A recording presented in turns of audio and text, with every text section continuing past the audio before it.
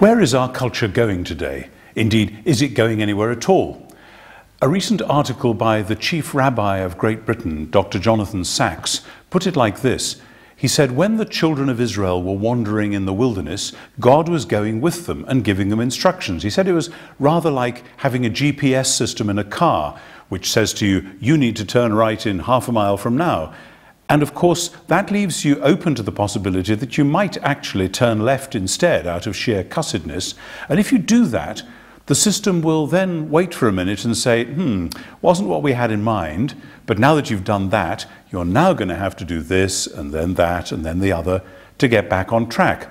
And Jonathan Sacks said, that's what it was like when the children of Israel were wandering in the wilderness. God went with them, but said, well, I didn't have that turn in mind, and now you're going to have to do this and this and this. And maybe our culture is like that, with God somehow grieving along with us and giving us instructions and so on.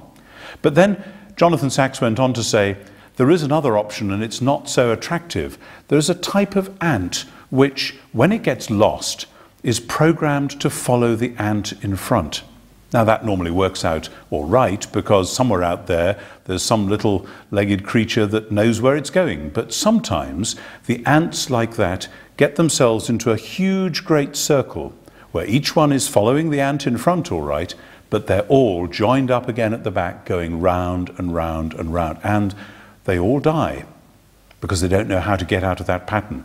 And the question really is our culture like that? Are we just going round and round in circles and getting nowhere? And it's because of that that we find again and again that certain themes bubble up in popular consciousness, themes which actually have haunted the imagination of the human race from very early on. And if you look at ancient poetry, whether it's from Egypt or Greece or wherever, ancient Chinese philosophy, or if you go to quite other parts of the world and study cultures and the artifacts they make, again and again you find these four themes.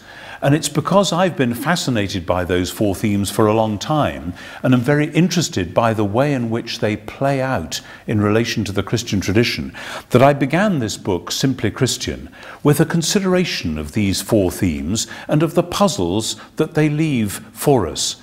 And then I develop the book as it goes on with an attempt at showing how the Christian story relates to and answers and develops these four themes. Briefly, the four themes go like this. The first is what we can call justice. Basically, we know that there is such a thing as getting it right, as something being fair, or, on the other hand, as something being got wrong, as something being unjust and unfair. You don't have to teach people that. A child in the school playground will say, that's not fair. And they will know precisely what it means and what it would take to put, whatever it's happened, to put that right. And so we are left with this thought that, yes, we all know that there is such a thing as justice, as getting it right, as fairness, and yet we're not very good at it. We have whole systems for it. When I lived in London, I lived down the street from the Houses of Parliament and from the head of the police and from the great centre of all the legal enterprises that go on. We had masses of justice institutes, if you like, and yet justice still slips through our fingers. You can't quite get your handle on it and make sure that it's all going to work as it should. And so there's a puzzle about that, a puzzle for us in our larger systems and a puzzle in our own lives, because though we want justice when we have been wronged, we don't always want to give justice when we have actually wronged someone else. So that's the first of the puzzles. And the second goes like this. There used to be a time, maybe 40 or 50 years ago, when those who were leading in our culture were saying that religion and spirituality and prayer and all that sort of thing was really something that at best was a concern for people in their private individual lives. And it wasn't actually something that they needed to worry about in public life or in real life or to get them going as genuine human beings. It was a kind of a private hobby for people who liked that sort of thing. But in the last 10 or 15 years, spirituality has been making a comeback. People are now actually hungry for spirituality. If you put on a lecture course saying, Introduction to Spirituality, a lot of people will come because people have started to realize that actually you can go as hard as you like in the pursuit of money, of sex, of fame, of happiness of all sorts. But actually there'll be an ache somewhere inside that says there's another bit of you that isn't being refreshed. There's another bit that needs to grow and develop to balance all these other bits. As a bishop, I go around doing, among many other things, confirmation services. And often the confirmation candidates are quite young, but sometimes there are young adults and sometimes older adults who come forward for confirmation, which takes a certain amount of guts, in my culture at least, to stand up and be counted. And I often say to them, what are you doing here? Why are you standing up in front of your family and friends? And they say, well, it's because a while back, maybe I came to a funeral or something, a book I read or something just triggered a question in me. And I've been on that quest because I've realized there's something deep that is missing in my life and I need to go in search of it. And then I came into this church and the people were surprisingly friendly and I actually found that there was something there that I needed. And what they're talking about is that spiritual quest. But spirituality too is a puzzle. Different people find different things help them at different times. I have known people who have been delighted to come into a church where people dance around in the aisles. And I've also known other people who have left the church because people have started doing that there. So spirituality isn't a one-size-fits-all thing. It isn't, here's a neat formula and this will solve all your problems. And actually, the greatest saints who've gone more deeply into the life of prayer and spirituality than anyone else will come back and tell us that there are puzzles and, yes, pains and problems and difficulties there, which they have to wrestle with. And yet they say the quest draws us on. So there's justice and there's spirituality. But then as well, there is something which, again, you can't miss out there in popular culture and in here in our own hearts and lives and imaginations. And it's about relationships. We all know that we are made for one another, and yet we all know that relationships are remarkably difficult. I have just this afternoon come off the telephone to somebody who's had a relationship really fall apart, and there was a confrontation and angry words were spoken. And I've now spoken to both the people involved, and they're puzzled as to how that happened and what went wrong, and in particular, what, if anything, can we now do about it? And yet relationships aren't just something that you can say, oh well, easy come, easy go, I've been friends with this person and now I'm going to be friends with that person. We all know that there is such a thing as loyalty, as being true to a friendship, a relationship, to a marriage. And yet it is difficult, it's hard work. And many of the greatest novels and plays and poems end with relationships in tatters and in disaster. And even where a friendship or a marriage lasts a lifetime, it still has to face this puzzle. What happens when one of those partners or both of them die? Death hovers over the whole question.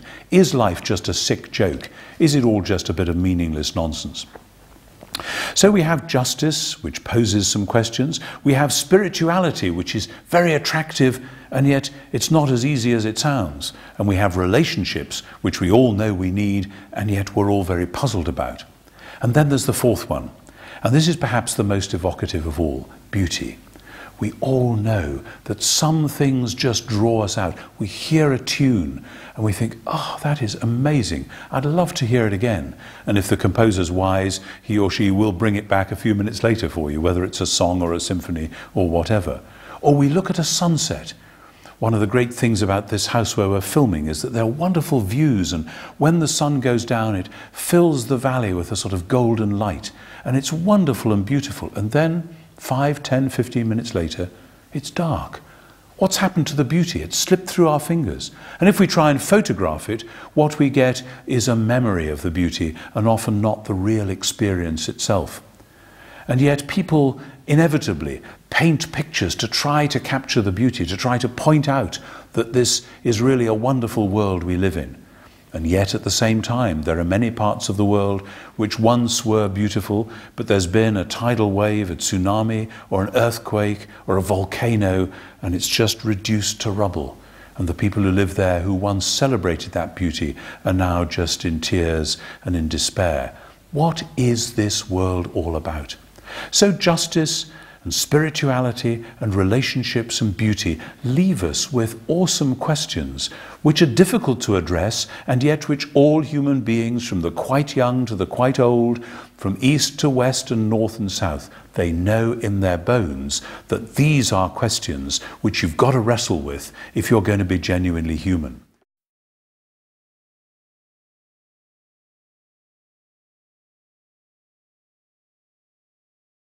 In part 2 of the book, I go into the big question, who is God anyway? I once went to the Holy Land with a wonderful man who'd been a high-flying businessman for much of his life and was coming to retirement and wanted to ask the deep questions. So he came on a pilgrimage with me and some others to the Holy Land. And the first night he sat us down and he said to me, "Now, Tom," he said, "there really was a Jesus Christ." And I said, "Yes, there really was a Jesus Christ." And he said, "And he really did die on a cross." I said, "Yep, he really did die on a cross." He said, "And he really did rise from the dead?" And I said, "Yes, and we'll be talking about how we know that in a few days' time." And then he paused and he said, "And who is God anyway?" And I said, "We're going to be talking about that for the next 2 weeks." And we did. And bless him, by the time he got home, he was ready to stand up in public and to say that he was now counting himself in as one of the Christian tribe, if you like. And he got confirmed as an old man. But the question of who is God is one which is actually both easier and harder to deal with than many people imagine.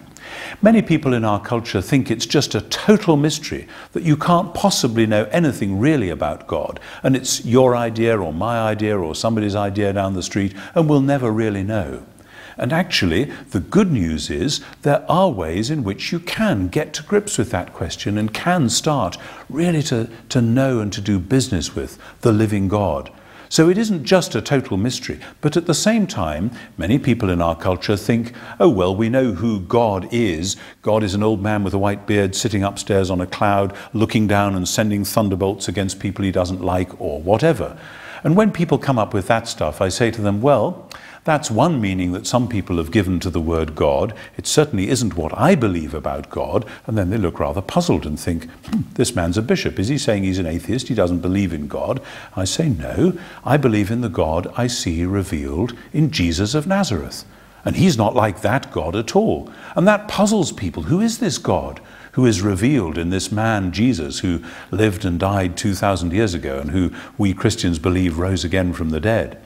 And so you have to start telling stories about God. That's often the best way in. And some of those greatest stories are in the Bible, in the Jewish scriptures that we call the Old Testament. And the Old Testament tells a story about God, which isn't about a distant, remote, detached God who only has a kind of a long-distance relationship with the world. But nor are they stories about a God who is all part of the world, so that you just look at the divine forces within creation and that's all there is of God. They tell stories about a God who engages with the world, who interacts with the world, so that we find in the Old Testament that what they called heaven and what they called earth, God's space if you like and our space, actually overlap and interlock. And that's one of the central themes of this book. It's about how heaven and earth really do mesh with each other, do business with each other, and how that's always puzzling and frequently painful, but always creative, because that's where the life of God and the life of the world are coming together in power, in suffering, but always in hope.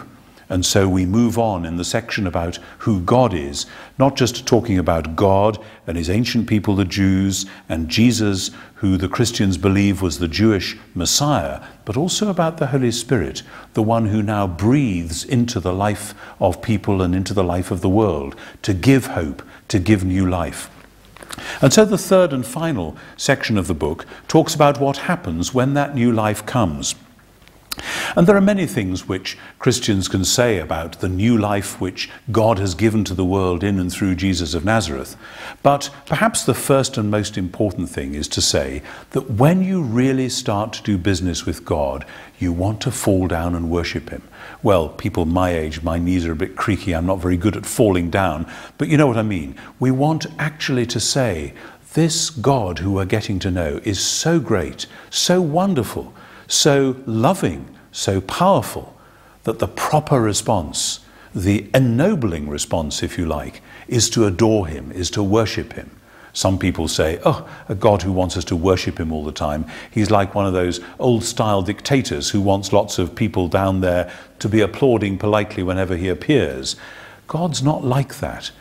One of the illustrations that I have used to get at this is that there have been some times in my life when I've been to a wonderful concert, say, when the music has been so fantastic, so breathtaking, so energizing, exciting, that when it stops, everyone just automatically jumps to their feet rapturously.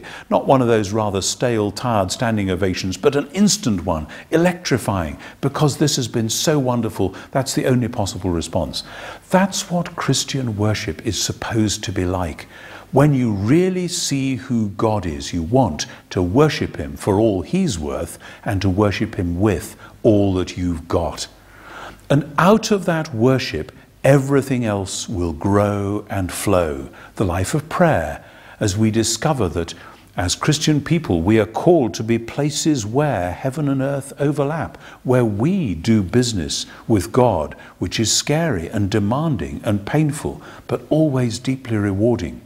And then, bit by bit, we'll discover more that we need to do business with God by reading the Bible. And so I have actually 2 chapters in this book about what the Bible is, how we can read it, how we can get the best out of it and avoid some of the pitfalls that people regularly get into when they're reading the Bible. But then, of course, way out beyond, there's a sense of a task. There's a sense of something new that God wants his people to do. Being a Christian is not simply about me and God getting it together.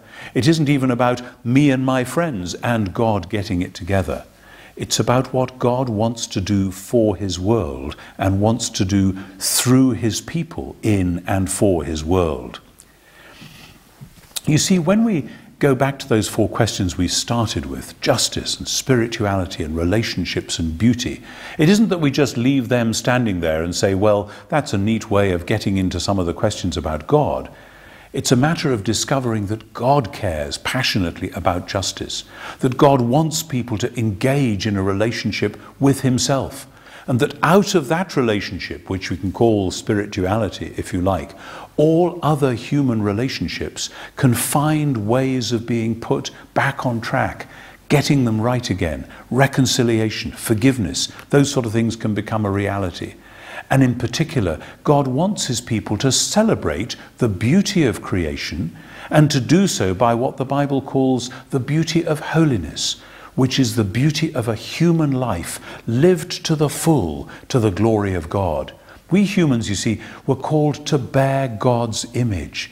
And that isn't just reflecting God back to God, though it's that too. It's reflecting God out into God's world, so that the world is to be given a chance at justice, at spirituality, at relationships, at beauty, by who we are and what we do. So the call of the Christian, and this is really where this book ends, is so to live lives of worship of this God, of prayer to this God, of learning who this God is through Scripture and of how we can live for him, that our lives won't just be me getting saved and me going to heaven, but rather me and others like me working together in that costly fellowship we call the church to bring the life and love of God to bear on the world that still so badly needs it. The reason I wrote this book really was because there's a lot of complicated ideas out there in the world, a lot of funny ideas about what Christianity is. And I wanted to try to get it down to what seemed to me the simplest and most basic statements that have to be made if we're to understand the Christian faith in today's world. That's why the book is called Simply Christian. It isn't about being a particular type of Christian, a Catholic Christian, a Protestant Christian, a high church or low church or Orthodox or Western or whatever. It's about the stuff that pretty well all Christians hold in common. And it isn't a book for your academics, for people with PhDs to their name and so on, though I hope they'll enjoy it as well. It's a book for people who want to get the simple framework of what Christian truth is all about and of what Christian life could be all about. And my hope and my prayer is that this series, like this book, will enable you and anyone who watches this to be able to get to grips not only with what Christianity is, but ultimately with who God really is.